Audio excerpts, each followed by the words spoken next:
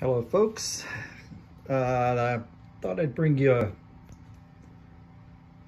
short video here on these battery packs, and particularly the class that they call solar generators, like the Macchioni line has. So I was on Amazon, I was looking for one, and I came across this one here. It's called, you can see the brand is an Enginstar, and I just got it yesterday, and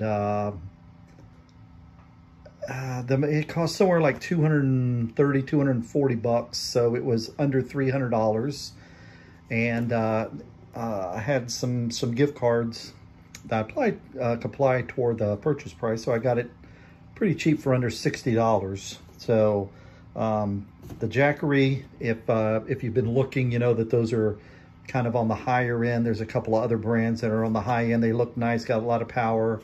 Macchioni's got different ones on the, you know, the 200, the 500, the 1,000. I think they got a 400 watt hour one, but I was looking for something to replace my talent cells. So I got little talent cells, but I really don't have enough battery if I'm out in the field and need all battery and have no AC. So here's my rig. So I've got Celestron AVX Mount, and underneath there you can see the blue lights. I've got a powered USB hub. I don't have a camera on here now, but I do have a Nikon D7100 DSLR, and I typically just use the battery in the camera to drive that, but I do have an ASI 533 MC on order, and that hasn't come in, so I'll need power for that to run the cooling fan with that. And so on my tripod, you can see I've got a power strip just quick tied to that, so when I have electricity I can plug in the power strip and then plug in what I need in there. So right now I've got my power pack for the telescope for the AVX. I've got what else do I have plugged in there? I think I got the plug in for my laptop. So I'm running my laptop. See, I'm running just APT, and I have the telescope connected to it. So right now I've got it pointing at Vega inside my house with that. And what is the other thing that I have got? Oh, I got my powered USB hub is plugged in there. So I got 3 AC devices plugged in there. Of course, they've all got their own transformers running at like 12 volts, 2 or 3 amps with that. And so that is everything off of here. So here's the plug for my power strip. And I also have, just because of the way it's wired, I got a 1,000 Oaks dew heater there. So you can see I've got 2 bands. I've got them on high, so they're hot. There's one there, and here's the second one here to draw. And I have that in the DC, the cigarette lighter type connector on here. So what I liked about this particular model is the display that you get on that. They're all not the same, so that's something that you have to look at as far as what features are available on the little display here. So you can see for the AC, it is telling us how much output. So right now you can see it's about 20 watts, and that's all coming off the power strip. So that's the laptop, and the battery is charging because I had it unplugged and running on battery. So the battery's pulling a charge, and for the AVX and for the hub, and all I'm pulling is, you can see, about 20 watts of power. And DC is pulling about, you can see, 19 to 17, and that's the two channels that I have, and I have them on high, so pulling as much as they do there. So if I go over here and let's just say I turn off this channel all the way down and off, and then look at it, you can see that it drops down to 7 or 9 watts per channel with that. So I think each of these channels, I think, is about 2 amp. So then I'll turn it back to max, and up it goes. So that's the power out. So I like that. And then so separate one for DC, and you can see for USB. So before we get any further, so here's the box. So it's the Enginstar R350 portable power station. Comes in this box here. All right, so what do you need to know? Yeah, you can read that. So they even give you the formula like on your working time. So fully charged as they're saying 296 watt hours. Okay, and you multiply that times 0.85. Okay, so that's just the, you're not going to get everything out, and so you're kind of losing like 15%. Then you take that and then you divide it by the operating power of your device or devices totaled up. And they give you an example. So if you have something that pulls 30 watts, then you can roughly get about 8 hours of battery, which is pretty good. So that's what we got. So you can see here on this side, so it shows what you have. So your charging methods, you can use a solar panel, you can use the, which takes 6 to 8 hours in full sun to charge. AC plug, 5 hours, which I can concur with that because I've charged it up twice, or once full, took about 5 hours. And then the 12 volt from the car connector takes about 8 to 10. And this is your DC input here. And so here's the cables. So the cables you get with this box is, you can see right there, there's the AC charger. So it's decently long, the cables both on the AC side and on the DC side. You also get the cigarette lighter charge for your car. That one doesn't look too long, it's to be about 3 feet. So it's got the little, what is that, 5mm by 2.1mm connector on there. And then you also get, for a solar panel, you get the connectors for the solar panel, so you can plug in with that. When you charge it, the most it'll take, I think, is 65 watts of input with that. So over here, they're just telling you like what type of devices you can charge and how many recharges or how long a light will work on those. Here's the specs. So it is a lithium ion, not a lithium ion phosphate, but 296 watt hours, 80,000 milliamps. Charging port, yep, 5.5 by 2.1mm, 12 to 25 volt, 65 watt max on the input. And then it gives you your output on there. So the AC, there's two.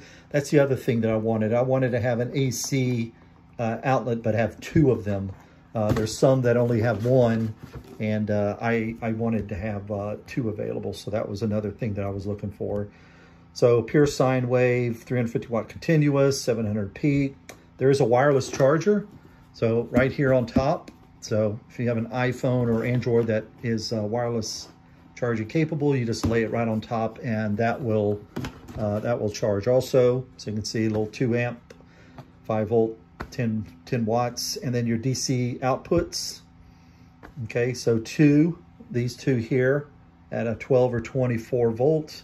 Then your USB A, got 2 A's, and then you have 1 Charlie. USB-C available on there. This is the main power. This one also includes this button here, LED light. Let me go ahead and remove that. We're done with that. So you can see the light will come on. There it is on the side. So it's on or flash, or it even does an SOS. So if you do that, it'll just flash Morse code SOS. So that's the box that came in. With that. So like I said, what I was looking for was obviously cost, 2 AC, and then what's displayed on here. So I got a battery that has 5 little blocks in the battery icon. So each one of those is 20%. Each, I wish they had an output of the actual percentage so that you would know exactly how much charge is left, but it doesn't.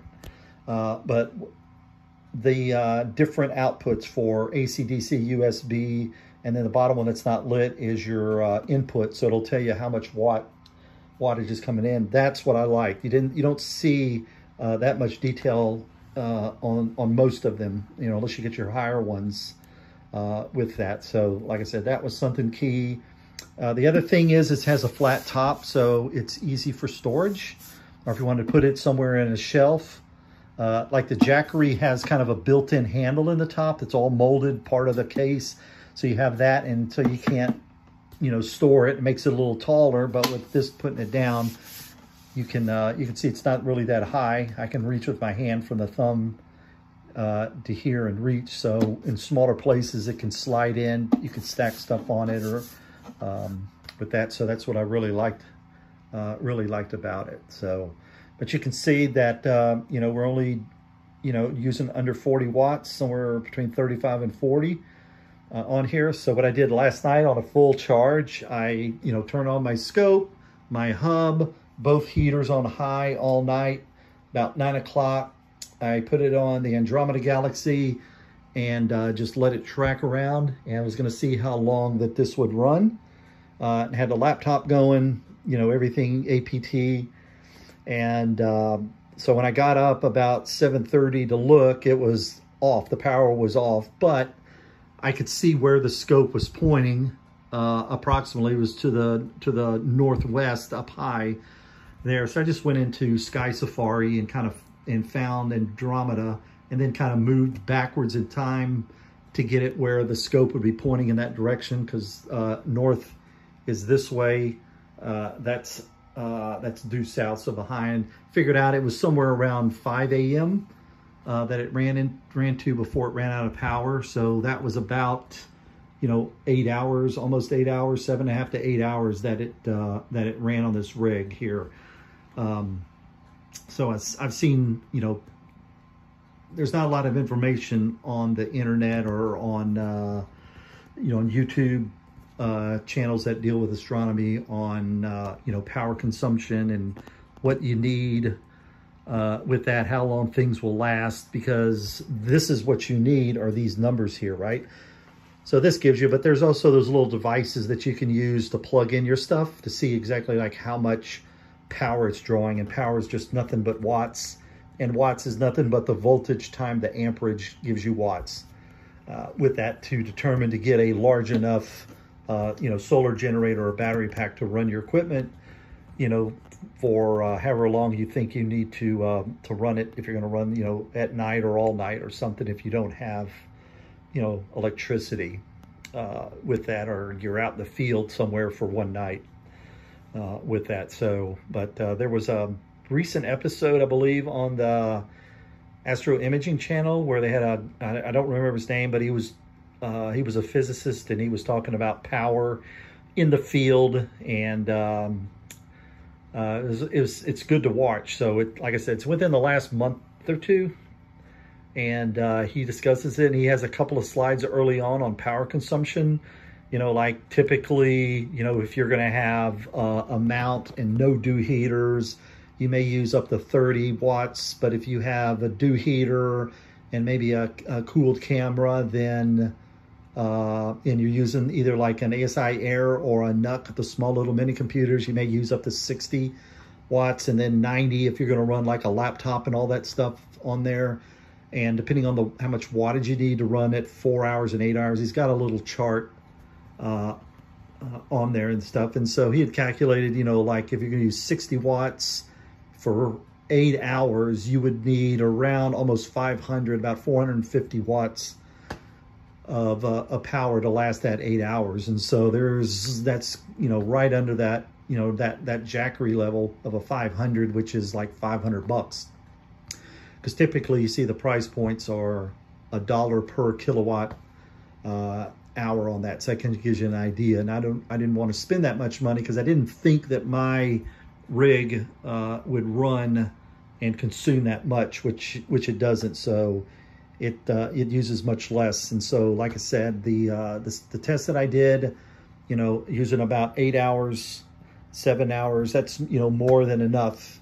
If I'm out of the field or if I'm at a star party where I don't have, you know, close access to power, then, you know, somewhere like this, you know, this 350 Enginstar R350 is the model number, because there's a number of them that are like at 300 watt hours or 250, and that's just, I didn't think that was just quite enough. And so, like I said, found this one 350 watt hours. I said, I'll bet you that'll work.